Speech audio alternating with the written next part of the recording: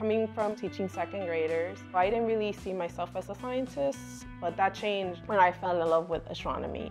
Hi, my name is Rosario Cecilio-Flores-Elie. I am from the Bronx in New York City. I'm about to graduate from a Master's of Science in Astrophysics.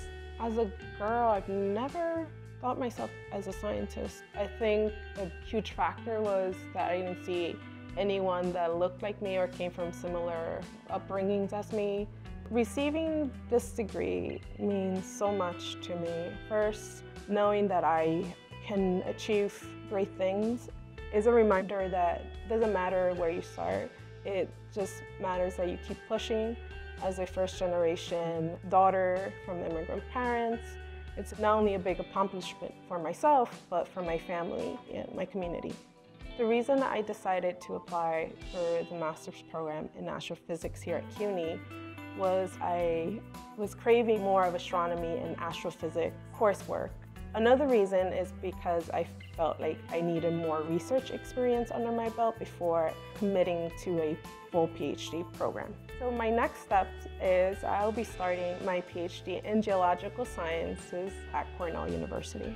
I'll be looking at geysers here on Earth and draw connections to geysers that we see on active moons orbiting gas giants like Jupiter and Saturn.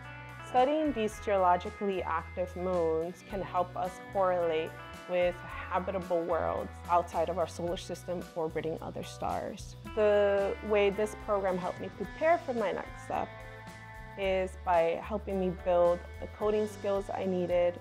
Prior to starting the program, I had zero programming skills, so learning from scratch how to even interpret the language was very helpful. My mentor, Jackie Faraday, and the rest of the research team, BDNYC, was really supportive and helpful in providing that scaffolding that I needed at the beginning to get comfortable with coding, which helped with my research.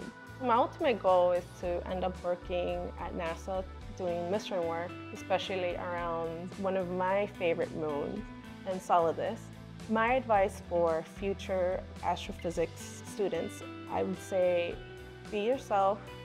Don't be afraid to not know much. That's why the program is here for, to help you grow and start from where you're at.